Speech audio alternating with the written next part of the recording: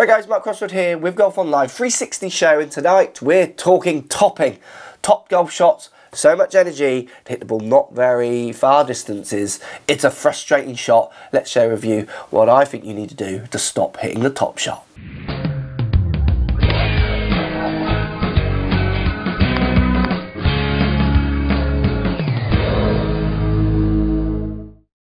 So you take a big swing, you put all this energy in, and the ball just kind of tops along the ground in front of you. It's a very frustrating shot for golfers. I see it time and time again amongst students. It's one that people struggle with. The most common reason I see for topping is people not controlling low point of the club. So what I mean by that is low point is often before the ball. Also, they don't control low point as in if the club is on the ground, above the ground, or in the ground. So on two kind of dimensions there, you are controlling low point. We'll talk about both. First off, people hitting the ball on the way up, because low point is before the ball, when the ball is on the ground, has got a good chance of causing a top shot. And that is the most common reason I see for topping. Lots of people think they're hitting down and ramming the ball into the ground. You get a few people topping that way, but not many. It's predominantly them leaning back and hitting that ball on the way up. When the ball's on the ground, you don't want to be hitting it on the way up. It's going to be hard to get underneath it. So why do students want to have this desire to hang back and get that low point before the ball? Well, it's often because they've got an issue with the face to path. So if we keep going down the chain, what you're going to find is, so they top the ball, they've got low point early. The reason they got low point early is because they want that face open to a path. So what I mean by that is if I turn around my back foot, it allows me to pull my path a long way left of target, which then allows me to have my face open to that path but still closed of the target line, which means the ball will start up the left and cut back onto target. So it gives me some successful shots. It allows me to get round the course. But you're playing a dangerous game by having that low point early, because if you just don't quite get that low point enough to the ground, or even getting into the grass a little bit, what happens is you're coming too far up the ball, and there's your top shot. So why do players have this desire to have this face open to the path, which then makes them have this desire to have the low point early? Often it goes back again down through the chain to grip. I see people holding the club in a way that encourages them to swing the club with a face which could be delivered open to a path. Then their desire to hit target makes them hang back. That then makes them have low point early, and then in turn, there goes the top. So the first port of call I would go with a golfer is looking at the way they're holding the club. Most common issues I see is getting the club far too up through the middle of the palm. This is very weak on the wrist, encourages golfers to really leave the face open to the path, then in turn hang back, swing away left and get that low point too far early. So experiment a little bit first with your grip. How many knuckles are you seeing on your left hand? Make sure you're seeing a good 2 to 3 knuckles, and is that club going through more through the base of your palm?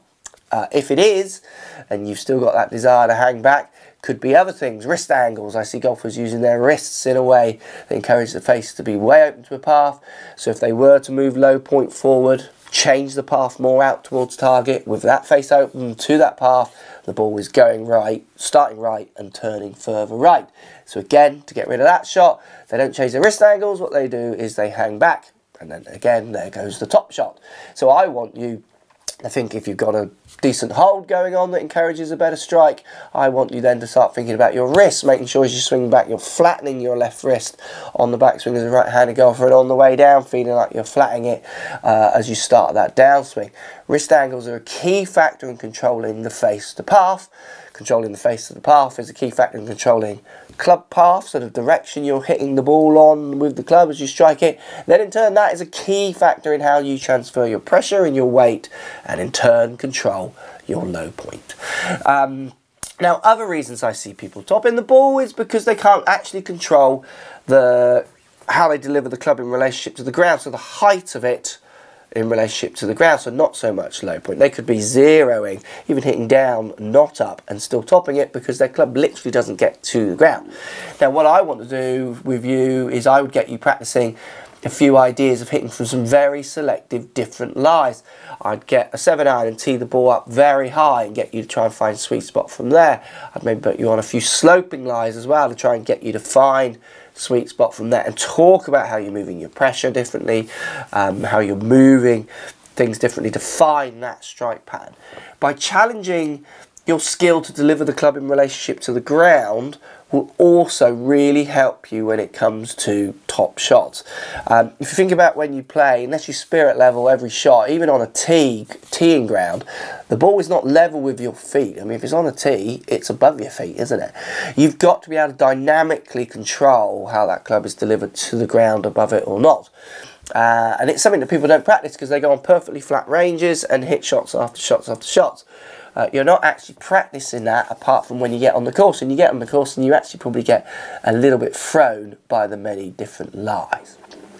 So main reason of topping, people, is you need to be able to try and control your path. You need to be able to control your low point. You need to be able to control where the club is delivered to the ground. And you also need to be able to control your face to path. So we need to be looking at your grip to start. Then we need to be thinking about the way your pressure's moving, getting your weight across and what have you in relationship to your path and your face to path. That's how you control tops. I see so many golfers trying to control tops while they have a face wide open to a path. And they start to control path, but they lose direction of their shots. So what they do is they go back to that hang back shot, which does hit target, and then a few of those tops are always thrown in. It's never quite as simple as people want it to be. People often think, oh, I'm hitting a top, I must be coming up, those kind of things. Well, the club is coming up, you might not be. Hope that helps. We've got a few questions about topping as well. Let me know what you think. So question time then. We got the question from Scott on Facebook saying, playing a shot above below feet, how is it best to play it and what is the likely shot direction from playing either? I know I top it a lot when the ball is above and below feet. Well, I've done some videos on sloping lies, so maybe check them out, Scott. Reference to topping when the ball is below your feet. That's very common. That's very common as well with golfers who aren't able to control that low point in reference to how high or low the club gets during its full circle. So its lowest point, where is that in relationship to the ground?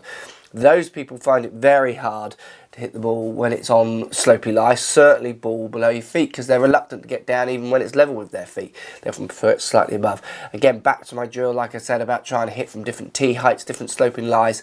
Really get out there and try and find that club, kind of parking the sole of that club into the grass, if you like, really sweeping down and catching that grass. Finding the bottom of that club in relationship to the ground is a skill within itself, and one I never see amateurs practice. Okay, and a question here from Richard to finish, a cheeky question. Why do you top your 3-wood?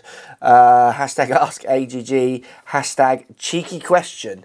So he's referring to a video where I played East Sussex National and topped a 3-wood 3 times, I think, trying to hit a shot into a green. Now, the reason I topped that 3-wood was similar to the reasons I've pointed out here today.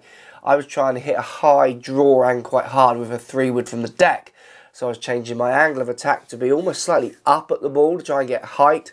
I was also trying to get the face slightly close to a path, which didn't feel very comfortable from the ground.